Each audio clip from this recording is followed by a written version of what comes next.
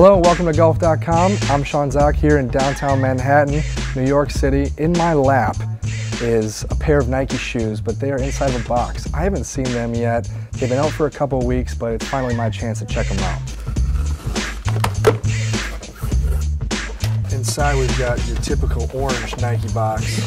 Get through the wrapping paper here, and what you see here is the new Nike Flyknit Chukka.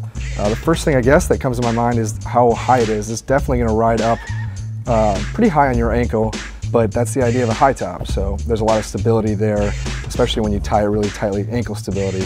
One of the best features about this shoe is that not only is it a high top, but it's very flexible. You know, this fabric, this Flyknit fabric, it's not only stretchy, but it's flexible. So when you're kind of working your ankles throughout a golf swing, that's the kind of thing that the shoe moves with you, which is really nice, and it's not constricting you. What you still need is grip to the ground, and this kind of stuff is going to help you with that.